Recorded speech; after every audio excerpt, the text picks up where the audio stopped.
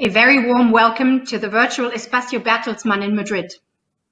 On the occasion of Germany's EU Council presidency this year, we are organizing a series of virtual events, and I'm delighted that we're doing this together with two great partners, the German Embassy in Madrid and the Commission representation in Spain. My name is Katharina Gnad, and I'm from the German foundation Bertelsmann Stiftung. Under the title Juntos Relanzando Europa, the series of events is dedicated to discussing different aspects of the future of the EU, together with policymakers and think tankers across Spain, Germany, and Brussels. The first event was held in the summer on the EU's Green New Deal. Today, we will talk about Next Generation EU, an instrument for the European recovery in the face of the corona pandemic. COVID has hit all of Europe, but not all European countries are affected to the same degree and not at the same time. This poses a challenge for the stability of European economies and ultimately to the functioning of the single market, but it is also a test for European solidarity and burden sharing among member states. At the same time, the pandemic accelerates existing processes of economic realignment between great global powers. And this also increases the need for the EU to bolster its external competitiveness and reaffirm its economic model on the global stage. In creating the instrument Next Generation EU in July of this year, EU leaders sent a strong message of their political willingness, backed by unprecedented financial resources, to tackle the economic and social effects of corona. The EU institutions and member states are right now in the process of putting words into action, into laws, and into concrete projects. Many challenges remain, some of which we will have the chance of discussing today. With this, I welcome you again on behalf of all the partners, and I gladly hand over to Professor Federico Steinberg, Principal Investigator at the Elcano Royal Institute in Madrid, who will moderate the debate. Federico, the floor is yours. Welcome, everyone. As Katharina said, we are having this very important and relevant discussion today about Next Generation EU, which is a radical proposal on the way we are going to be financing, recovery and the transformation of the European economy after the pandemic, preparing it to increase productivity, to increase growth potential, and to make sure we don't have increased divergences between the different member states. So for this discussion, we have four fantastic panelists. I'm going to introduce them briefly and then start the discussion. We have Claudia Dorfwort, State Secretary at the Federal Ministry for Economic Affairs and Energy of the Federal Republic of Germany. We have Professor Marcel Fratscher, President of the German Institute for Economic Research in Berlin. We have Céline Gauer, Head of the Recovery and Resilience Task Force at the European Commission. And we have Carlos San Basilio here with me in Madrid, who is Secretary General of the Treasury and International Financing at the Ministry of Economic Affairs and Digital Transformation here in Spain. So I'm going to start, because there's a lot of confusion around, how Next Generation EU is going to work, by asking Céline, basically, if she can, walk us through the different steps, the deadlines, the timing, what can we expect when the funds can be disbursed, and also the governance issue. How is this going to be organized? And if there's any conflict regarding this idea of, conditionality or not, or how the funds are going to be disbursed to the countries, what can we expect for this? So thank you very much for your question, and good morning to everyone. I'm very happy to have the occasion to debate virtually with you this morning. The Innovation Facility, as you mentioned, is a very large facility of 672 billion to finance reforms and investment in the EU economy. The support can be given in the form of grants and in the form of loans. For Spain, we are talking about more than 60 billion in the form of and 80 billion in the form of loans. To access the funding, member states have to draw up plans, setting out the reforms and the investment that they would like to undertake in the next 6 years. These plans are very important because they are the one ensuring the state on their reform agenda and on the investment agenda. How will it work to access the funding? Since the 15th of October of this year, member states are submitting their draft plan already to the Commission, and we have a very debate and dialogue with them to refine the content of those plans.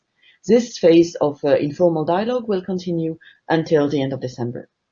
From the 1st of January next year, member states will be able to formally notify their plans, and then the Commission will have 2 months to take a position on those plans and to make hopefully a proposal to the Council for approving those plans.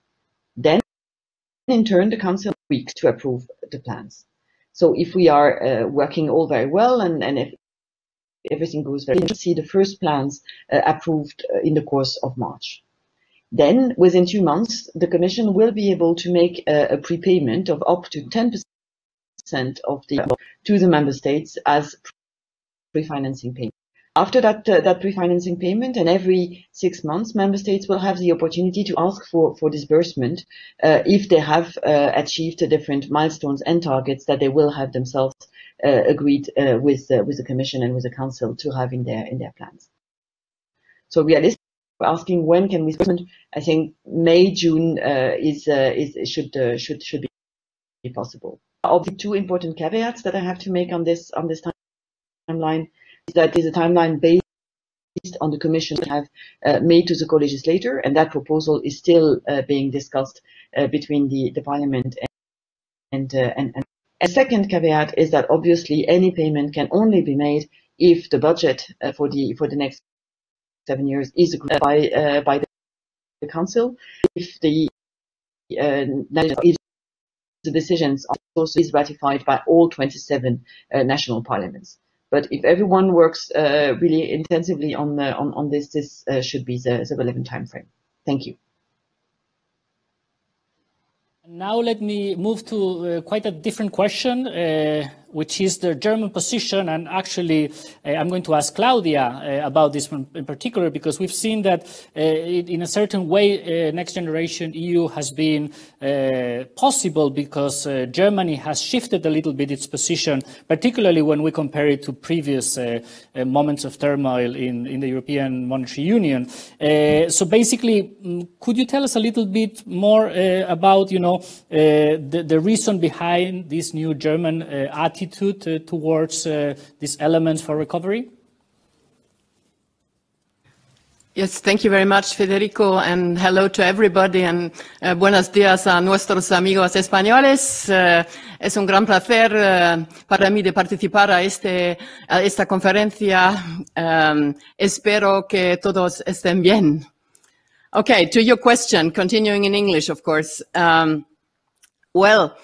If you are alluding, Federico, to the question of solidarity and questioning whether this is a shift in the German attitude, I can just tell you that solidarity has always been important to Germany, and I think we have always shown solidarity, but maybe in a different way, and maybe not everybody understood it in such a way. But now, of course, as we have, as also others who spoke before me said, an unprecedented situation in Europe, exceptional circumstances call for exceptional instruments. And in that respect, Germany indeed accepted an instrument like the Recovery and Resilience Facility, or the Next Generation instrument as a whole, which, however, is something which is limited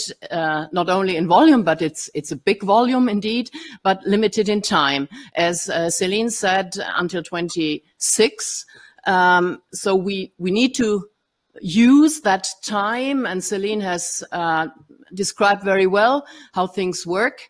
It is, and I have to underline that, not an unconditional budget support, of course, but it is something which is connected to the European semester, to the country-specific recommendations. And so in that respect, as Céline said, member countries are invited to present their roadmaps, but the Commission, of course, is going to examine whether all is in line with the European semester and the country-specific recommendations, because the intention is not just to, spend the money, but to use this instrument to also continue with structural reforms, to also try and work on becoming more resilient, becoming more competitive, becoming more innovative, and what have you.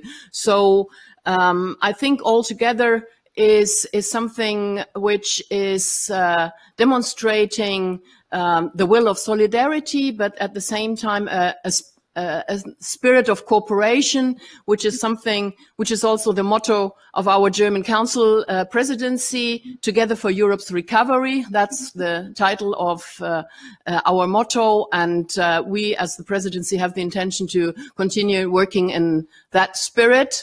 And in that respect, I hope, as Céline said, all the caveats she presented on the question when the money will be available. We are working hard on getting an agreement with the European Parliament on the trilogue of the MFF and including all instruments of next generation. And today the negotiations, if I may call them like this, will continue between our negotiator and the European Parliament. So I hope we can deliver in time until Christmas. Thank you. Thank you very much. And now let me turn to Carlos for the specifics of how Spain is thinking about this next generation EU. What is the current thinking in the Spanish administration, the reforms, the elements that you want to stress on your program? Yeah, thank you, Federico, and buenos días, and good morning, guten Tag, also from my side. Thank you very much for inviting us to this event. Well, we see Next Generation EU as a major breakthrough for the European Union. We think it is a very significant step towards joint action. We saw a very good example yesterday with a very successful first issuance of the program. And we think it's very consistent with what has been done over the last few months. Since the pandemic started, we've seen a very clear and consistent action from member state and from the institutions. For instance, on the escape clause, on the revision of the state aid legal framework, but also on the approval in a record time of the programs by the ESM, by the Commission on SURE, guarantee package by the EIB. All this was done in a matter of weeks, not even 2 months, which is something that could have been perceived as inconceivable before this crisis. So we think that that Next Generation EU follows this trend of joint action and solidarity, as has been said by my predecessor. And within the Next Generation EU, there are different programs. One of them definitely that really makes a clear impact, a clear change, is the Recovery and Resilience Facility. Here, Spain is going to put all our efforts to make sure that we deliver on the two main objectives that we see in this program, in this facility for Spain, which is, on one hand, help us coping with the economic emergency. On the other side, to put the Spanish economy, in a more sustainable growth path looking forward. So it's not just short-term action; it's an action in these 2-3 years that will help us have a better economy in years to come. So here we have already presented the main priorities of the program. It was done by Prime Minister a couple of weeks ago with the plan España Puede. There are 4 basic priorities of the plan, which are green economy, digital economy, cohesion, and building the gender gap. But below that, for general principles, general objectives, you have a whole series of specific programs that have to deliver on the two main objectives, which is to put the Spanish economy on a sustainable and inclusive growth path. And here, I just want to say something very briefly, Federico. I think the combination of investment and reform is the right way to do it, because it ensures that the impact of the plan is going to be long-term impact. For instance, if we think about one of the projects which is embedded in the whole program from Spain, for instance, is under the cohesion and the main priorities, we have one of the levers, which is a better education system. Under the better education system, we have a full revision of our vocational training programs. And here we're talking both about investment and about structural reform. So I want to convey this message that we're looking at it jointly from the point of view of how the plan can have an impact, a lasting impact in our economy. We know there is a lot of funds coming, and we want to make the best possible use of the funds for Spain for years to come.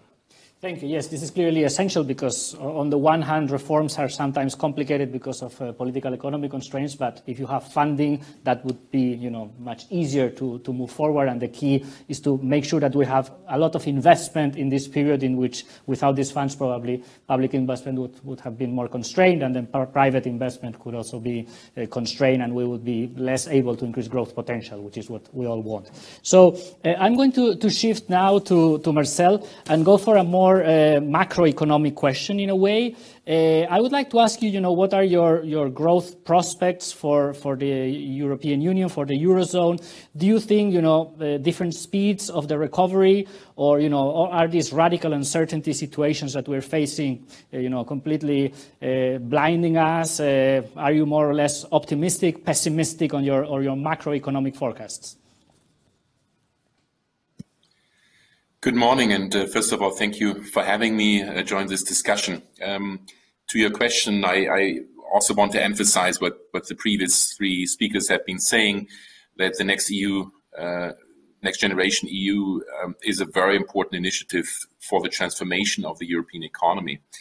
But your question, Federico, is more about the short term, and indeed, we have to be aware, and as was described before, next generation EU, the money will flow over probably starting next year and then the years after. So we still have this big challenge now in the short term over the next year. And most of our economies in Europe are in the middle of a second wave or the beginning of a second wave. And from economic perspective, in terms of projections, our baseline projection is still that we will see a gradual recovery next year, that we could be back to pre-crisis levels in maybe early 2022. Yet what I want to emphasize is that the risks are enormous. That a second wave might hit European economies, weaken them substantially. I see in particular the risk from corporate insolvencies and unemployment. These I see as two major risks for the euro area for the EU economy. We have seen that global trade has been picking up now the last few months, but also that we shouldn't take for granted. We don't know how the impact on the financial system will be. So what I'm describing are different types of risks that each of them could pull the EU economy back into recession, so a contraction in subsequent quarters. So I want to emphasize that we are far from being through the most severe period of the crisis in terms of health, but also in terms of the economic impact. My big concern is that the impact is very different, very heterogeneous across EU economies. And sadly enough, what it seems to indicate now, the data for the past few weeks, is that the economies hit hardest by the first wave over the last half a year, March, April, May, are also very strongly affected now. So we might well see that the north-south divide in the European Union could widen. Fortunately, so far, many of the Central Eastern European economies have done relatively well. We don't know whether this will hold also now in the second wave. But what I want to describe is the risks are enormous. We don't really have many European instruments to deal with that. Yes, there is sure the possibility to finance the furlough schemes for employment. And there has been a very successful launch of the first round of financing for that the last few days. But my concern over the next year is that the EU economy could be hit very hard, that we will mainly have to rely on domestic national policymakers, in particular fiscal policy, to continue acting in a decisive manner, to continue doing so as they have done over the past half a year. So I think we need to be aware that we are far from through this crisis. And maybe a very quick final point, we should be aware that what's happening now in terms of unemployment, in terms of corporate insolvencies, could have long-term, permanent negative impact on the EU economy. And we really need to, our policymakers need to act to minimize that permanent damage so that a smooth and hopefully quick recovery can be ensured. Thank you very much, Marcel. Yes, absolutely. And the good news, if you want, is this, the ECB has reacted very fast in being a backstop for the need to continue issuing domestic sovereign debt. But on the other hand, besides what you mentioned, we have another risk, which is Brexit. We have another risk, which is what's going to come out of the American elections and the trade relationships between the European Union and the US. So yes, on top of all the complications, we have a new risk that we have to take into account. Let me go back to Celine, to the specifics of the recovery plan. And I would like to ask you directly about the climate-related spending and programs. 37% of all the expenditure under the Recovery and Resilience Facility must be climate-related. And the idea is to foster the green transition. So in which areas do you expect the expenditure to happen, and how would you, want to keep track of that target? Thank you very much. Thank you. Yes, indeed. The Green Deal was for us the growth engine and the growth agenda of the EU before the crisis hit us, and we see that this is still the case today. And we also see that the of action against climate global warming is still and has not really decreased from with the crisis. So the target of 37% has been introduced in the plan by the Council that agreed on it already in July, and we see this as a huge opportunity to ensure that the facility will be used to fill the significant investment gap that we have to meet our 2050 targets. The objective not to go back to where we were before the crisis, but to try and use this crisis as an opportunity to accelerate the green and the digital, but here more particularly the green transition of our economy. In the recent communication that we have published on the annual sustainable growth strategy, the Commission has defined a number of flagship areas where we see that investments are particularly necessary. And 3 of those 7 flagships relate to the green target. The first one is renovation of building. And we see the renovation of building as a huge potential for decreasing of CO2 emissions. As you know, they are responsible for a very, very large share of the emissions. But they are also an opportunity to boost the economy, because they are the works that are necessary to renovate the buildings are very work intensive or very labor intensive.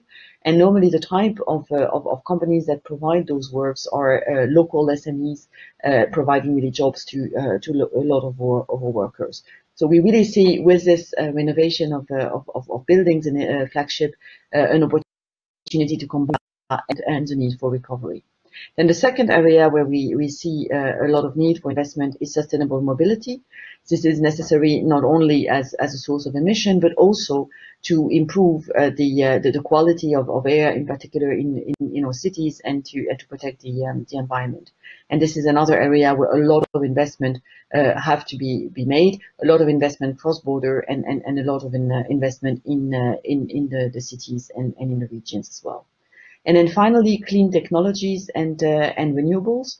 So we know that our energy mix have to change very significantly to become carbon neutral in 2050, and the production of electricity is one of the clear the obvious areas where investment have to go. So more renewables, also development of hydrogen, not in isolation by each and every member state, but also as cross-border initiatives. All of these areas will count towards the green target, and to monitor the compliance with that target, we will use the normal tool that we have for monitoring spending in the budget, a marker, but also beefed up with work that is ongoing in Europe at the moment. All of this is also direct commitment was announced by the President in a State of the Union speech, explaining that we will try to have 30% of the spending of the borrowing used for Next Generation EU in the form of green bonds. And then finally, and that's my last point, all of the spending in the facilities, not only 37%, everything will have to comply with the do no significant harm principle, ensuring that everything is consistent really with the green agenda. Thank you. Well, thank you to Céline, and this makes clear that this recovery fund aims also at putting the European Union at the forefront of the fight against climate change, and there are other elements that have to do with the trade policy that will also contribute to this.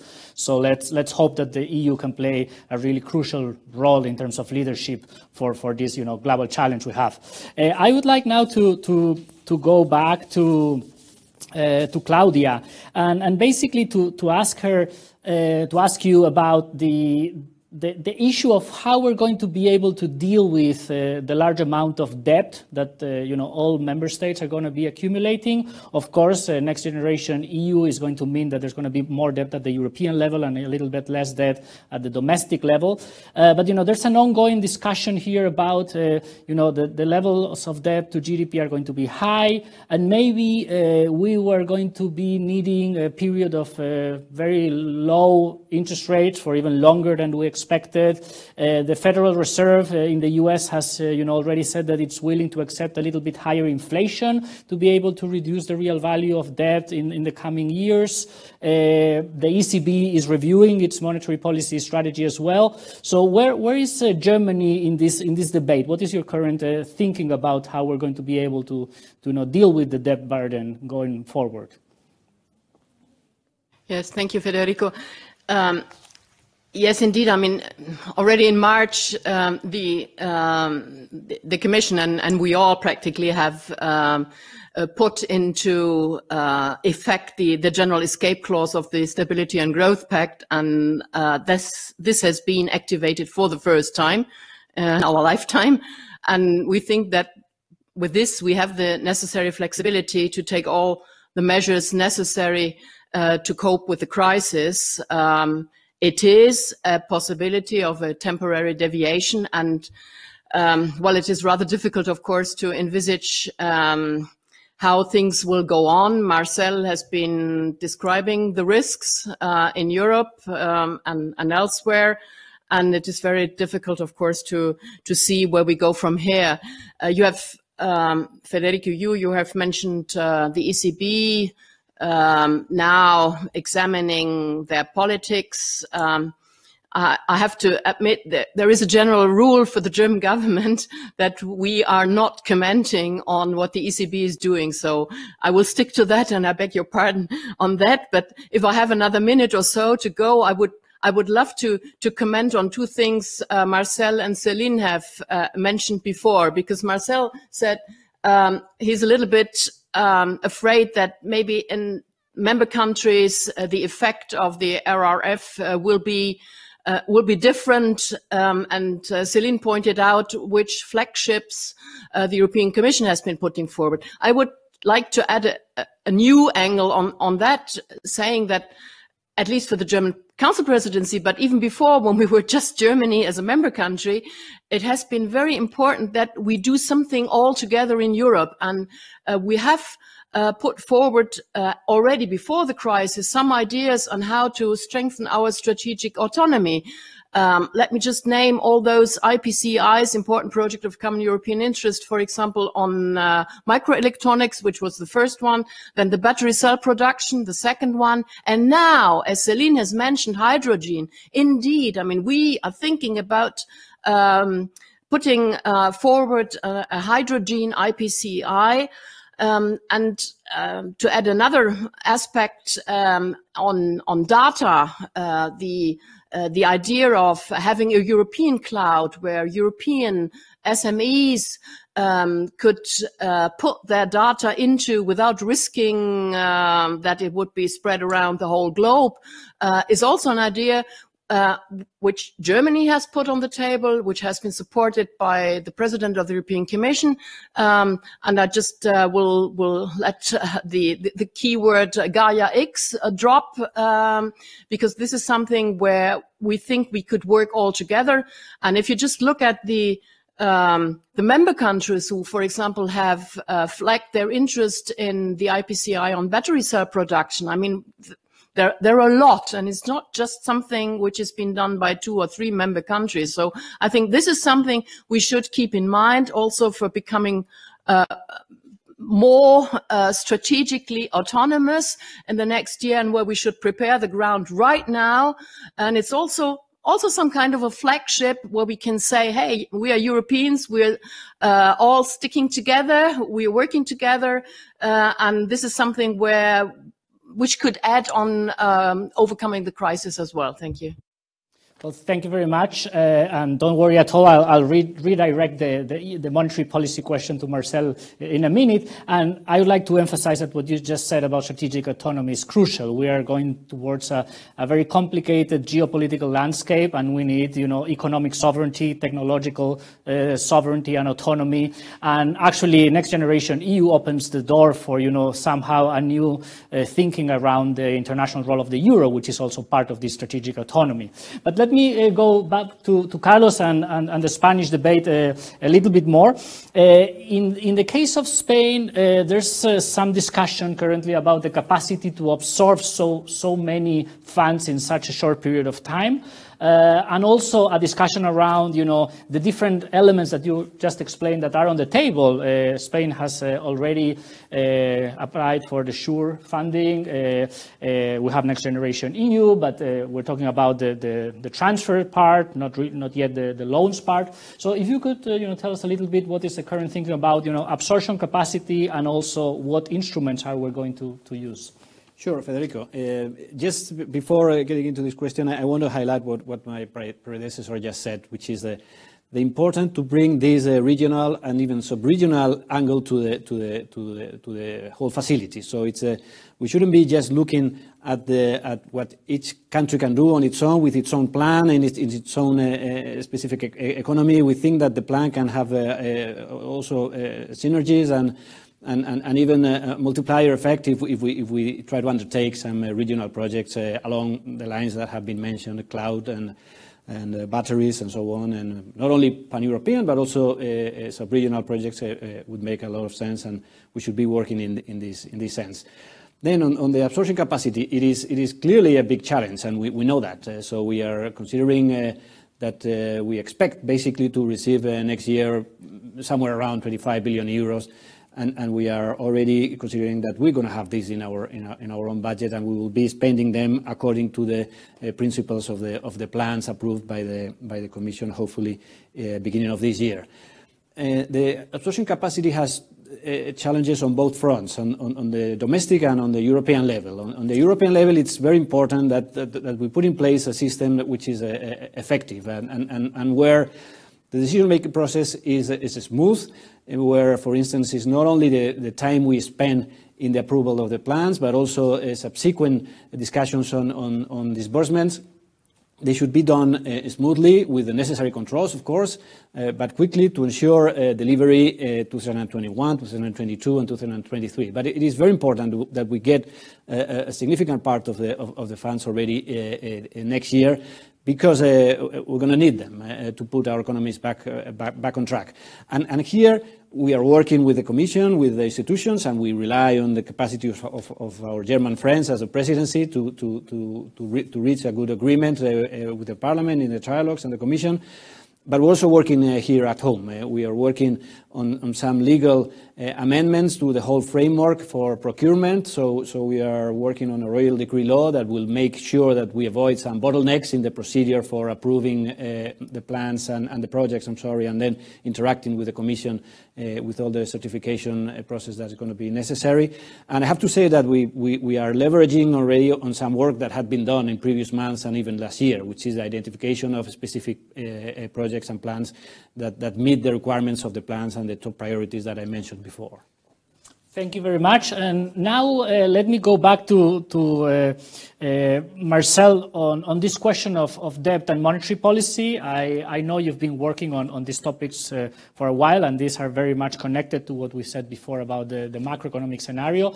But I would like to ask you about your current thinking on this issue of are we going towards a world with more inflation because of all the stimulus, with less inflation or even deflation because of the recessionary elements and the lack of confidence that can undermine consumption and investment, and more specifically on the exit strategy for dealing with these huge amounts of debt and with these internal discussions, not at the ECB, but in general in Europe about the future of monetary policy. I would like you to reflect on that. Thank you. Yeah, let me start with monetary policy and the ECB. Now, the ECB has acted very decisively with the PEP program, with the Pandemic Emergency Purchase Program, has provided a lot of liquidity. And if you look at spreads in financial markets, you see that this has been largely successful. Now, the main challenge I see is one of deflation and not inflation over the next 2-3 years.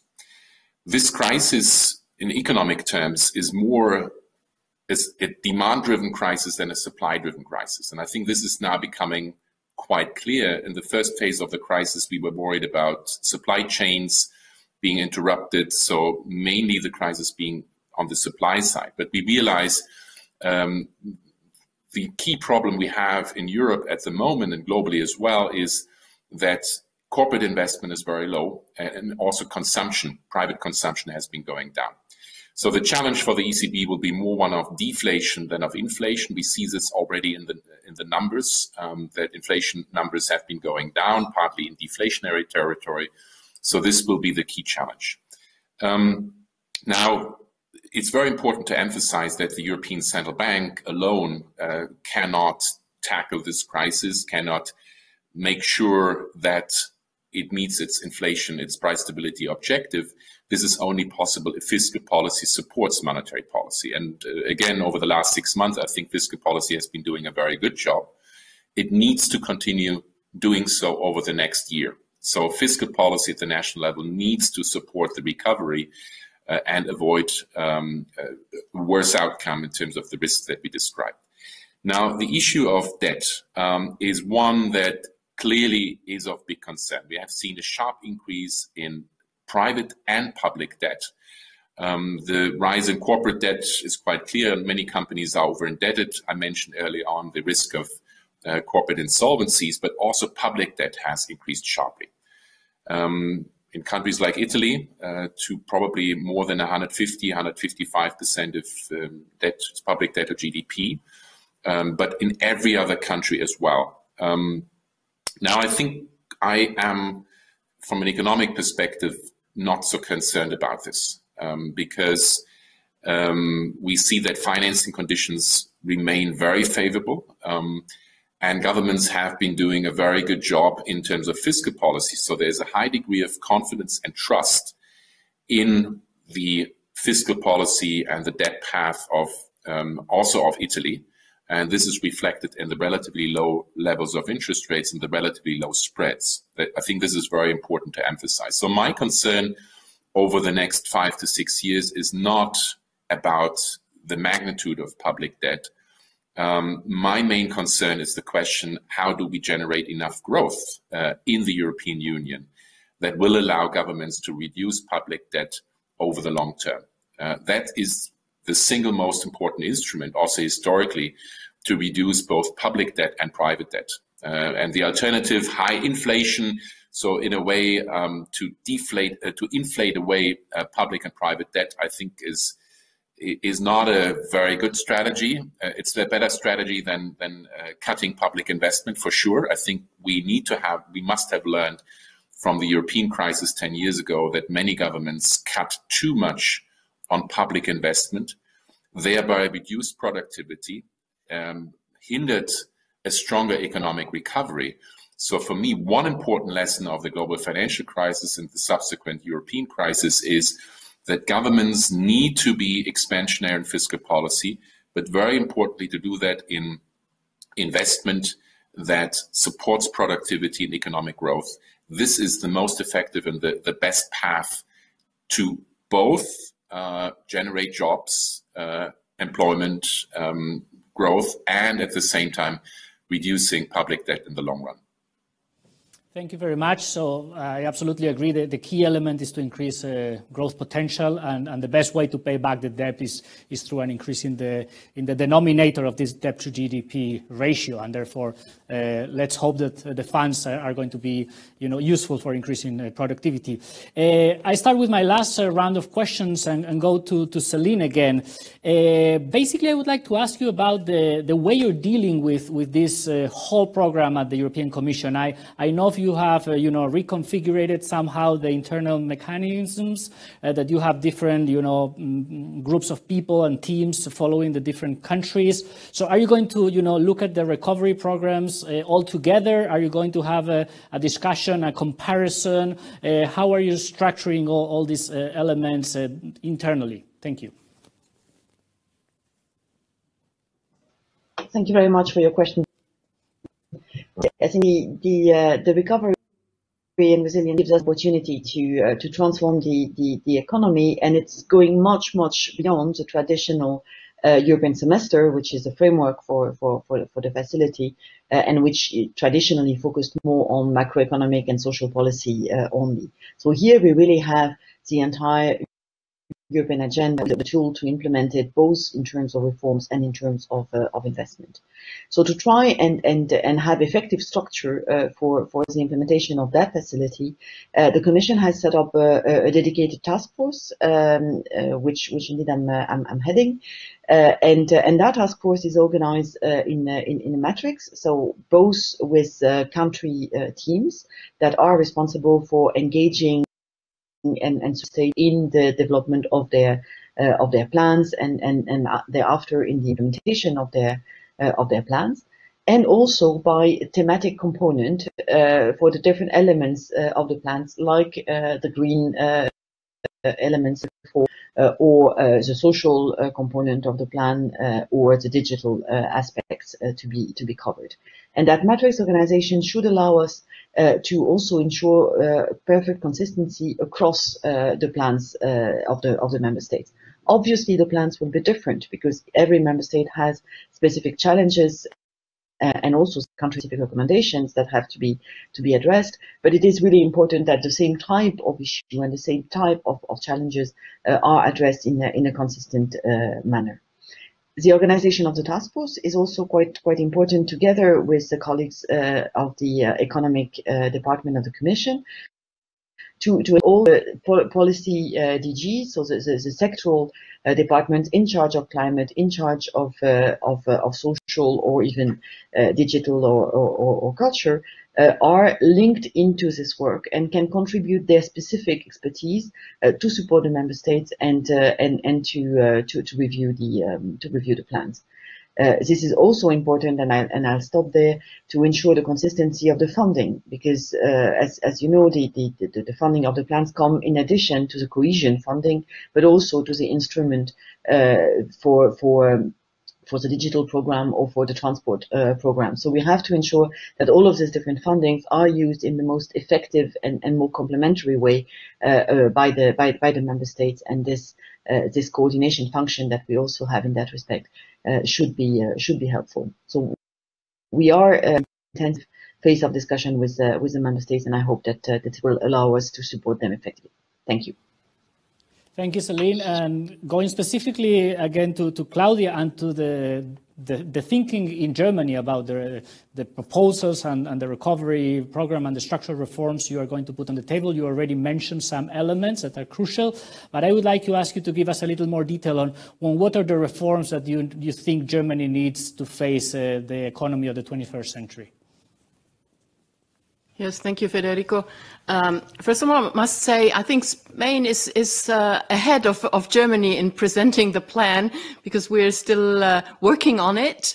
But one thing has already been clear right from the beginning for Germany, namely to practically echo our national decisions on the stimulus package with the RRF project, which means that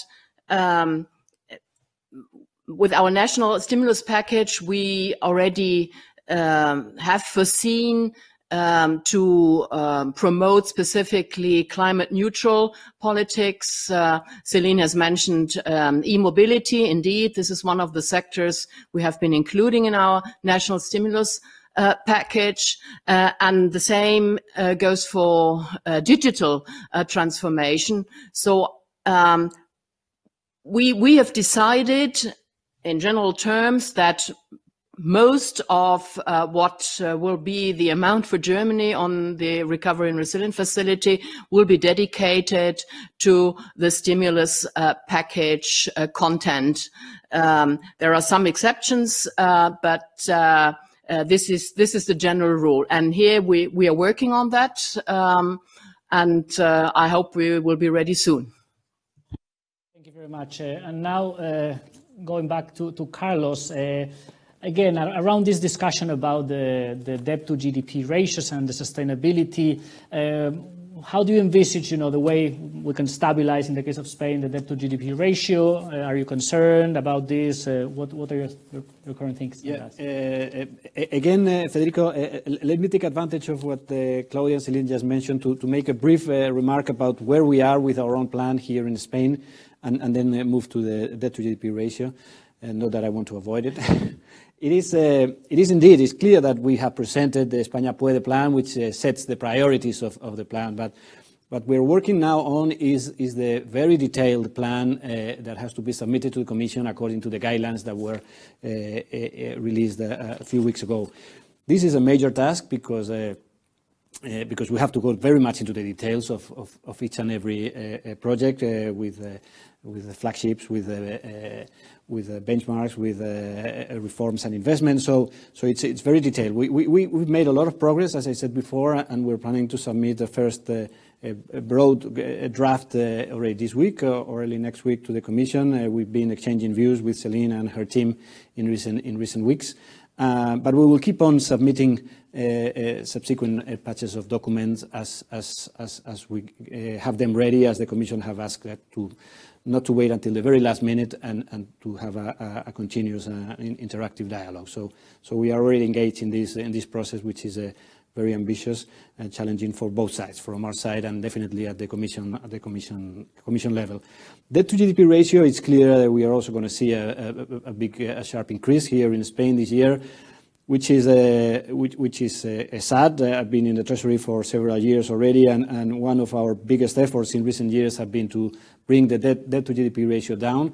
We peaked slightly above 100% of GDP in the peak of the crisis. It has been going down. It was close to 95% last year, and now we're going to bring it up again this year. So somewhere around 118% along these lines. That's what we expect for this year. And again, subject to the uncertainty around the economic situation, we expect it to peak at this level and even next year go down a little bit marginally because the nominal growth will compensate still a high deficit. And definitely we expect to see it going on a downward trend more clearly starting in 2022. So we think that the conditions are good for funding the treasuries around Europe. I share the views previously exposed. We don't see it as a big threat at this stage. But we have to look at it carefully with a medium and long-term perspective. And also we have to look at other risks around the economy, not only in terms of public debt, but also situation in the corporate sector, which is, as has been mentioned before, a very difficult one, and that will need a very careful analysis and strategy from our side as well. Thank you. And on that point you made before, it's clearly a very important element to make sure that the plans are fast and the negotiations with the Commission are relatively smooth, so the disbursement of the money and the funds can come precisely at the moment when we need them most, and not when we are getting out of the bad situation. So going to Marcel finally on my last question before we have this commitment to finish in an hour before 12 o'clock, I want to ask you, another more technical macroeconomic question about productivity, the multiplier effects of this plan, and where is your view here? In the last years, there's been this kind of puzzle amongst economists. We have a lot of investments and revolutions in technology, but we don't see productivity increase. You mentioned before that investment is key for productivity increases. So do you think that these funds could have a large multiplier, bring in private sector money, and more importantly, do you think that we're going to be able to increase productivity substantially due to these plans? Thank you.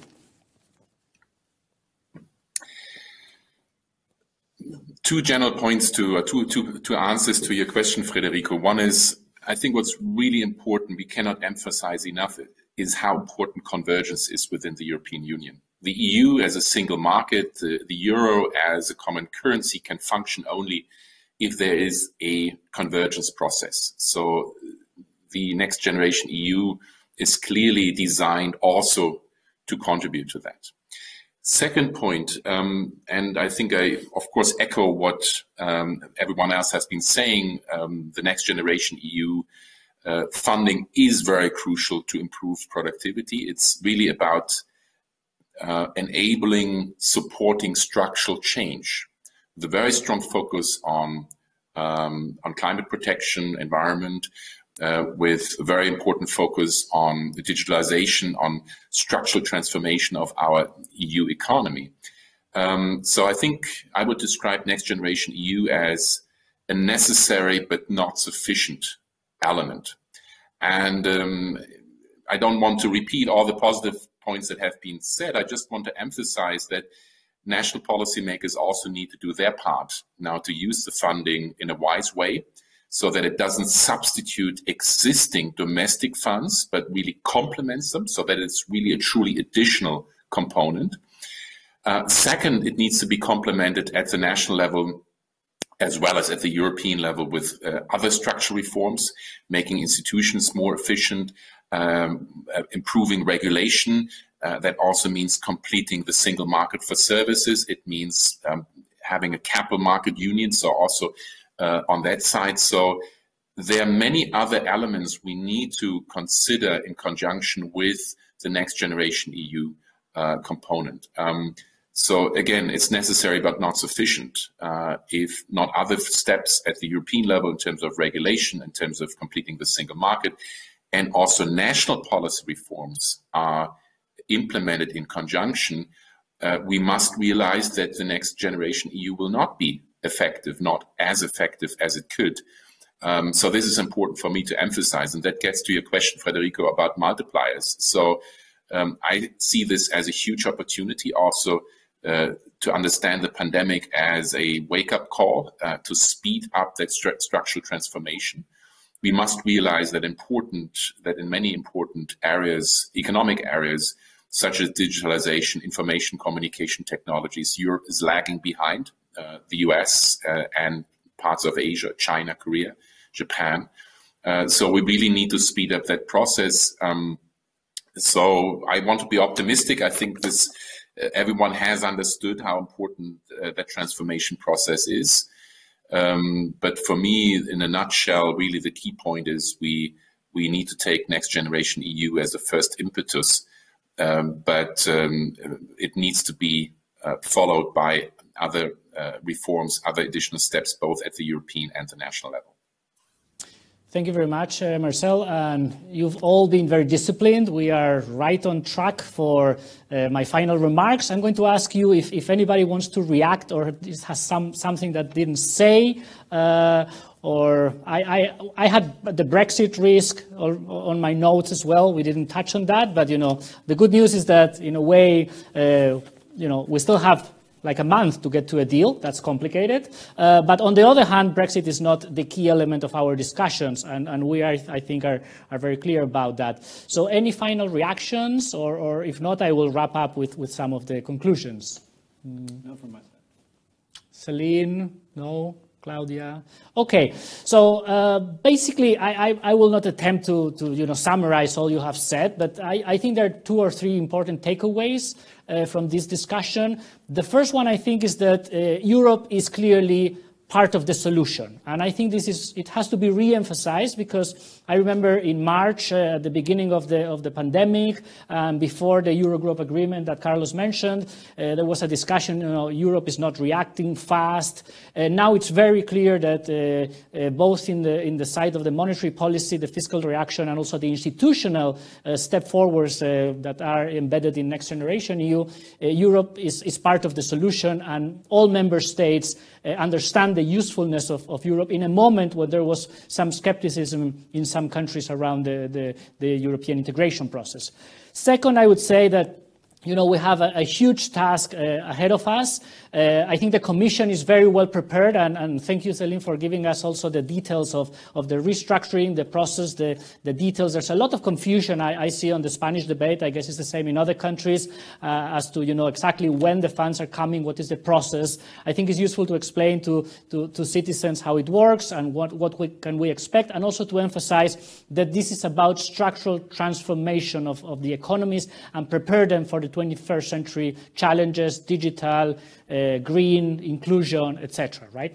And the last element I would like to point out, which came about, and I think it was important, is that there's a risk that has to do with corporate debt. We already have identified part of the risk that are identifiable, like the issue of Brexit or the trade war or even the extension of the pandemic. But it's important to keep in mind that it's crucial to make sure that the financial sector, the banking system that was part of the problem, if you want, in the 2008-9 crisis, and now is part of the solution, keeps us being part of the solution. And for that, we have to be alert and aware of the problems of the sector.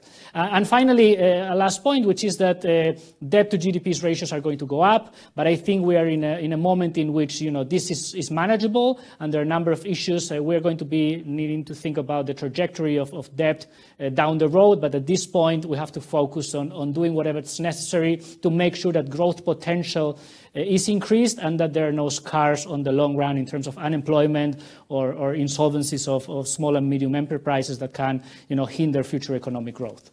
So on that note, I would like to remind you that we're going to have another event organized by Bertelsmann. That's going to be on November 6th on Social Europe at 1:30. So I invite you all to join as well. And thank you very much to the German Presidency, to the Bertelsmann Foundation, to the European Commission, and to the 4 speakers. I think this was really very useful. Lots of questions around the table that were answered, some uncertainties that remain. But I hope that this was useful for our audience, and I would like to thank you very much. See you next time.